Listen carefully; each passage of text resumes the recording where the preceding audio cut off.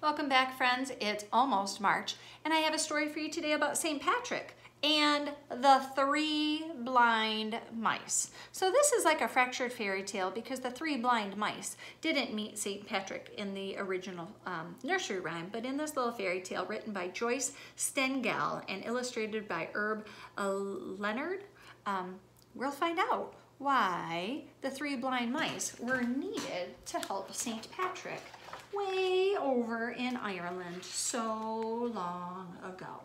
The author dedicated this to Alice and Peter with love. So St. Patrick and the three blind mice starts out many years ago.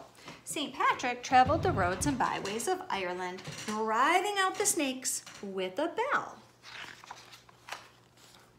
But one crafty, clever snake escaped. This snake slithered through the meadow and the forest, day and night, hunting for tasty mouse meals. Now one night, three little mice, Ryan, Brian, and Tula, cuddled in their nest. Ryan and Brian soon fell asleep, but Tula was restless, and when the moon rose high, she scrambled from the nest. Light as a whisper, she skittered up her favorite hill. She snuggled onto a leaf and she gazed up at the stars and the moon, listening to the night's sounds. She heard a loud snore.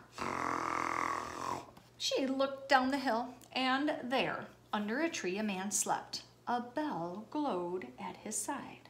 Tula's whiskers twitched. Could it be St. Patrick and his miraculous bell?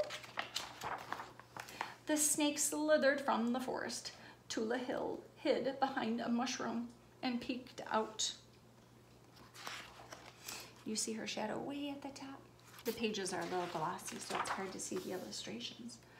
A snake seized a mouthful of grass and he inched his way to the bell and he poked the grass around the clapper time and again. He stuffed grass into the bell. Why do you think he would be doing that? When he had finished, that crafty, clever snake slid his tail through the bell's handle and stole it away. Tula had to save the bell. She scurried after Snake, following him to his lair. And Snake coiled around the bell and sleepily closed his eyes. His forked tongue darted in and out. Was he dreaming of a mouse meal? Tula darted back to the nest. Wake up, she cried. Snake stole St. Patrick's bell. Oh, you had a nightmare, Ryan said. 'Tis your imagination, Brian said. You're daft, they said together. That means kind of crazy. No, get up, Tula insisted. I have a plan. So grumbling, Ryan and Brian followed Tula to the hill. They looked down there, and there was St. Patrick snoring under the tree, but no bell. Tula led them to the snake's lair and whispered her plan. The three mice scattered and gathered strong grasses, and they braided a rope. Now, one of us must tie this rope to the bell's handle, Tula told them. You are the smallest, Ryan said. And the lightest, Brian said. And the quickest, they said together. So trembling, Tula grabbed the rope with her teeth and dragged it around toward the bell. Just as she was about to loop the end of the rope through the bell's handle, Snake's tongue darted out.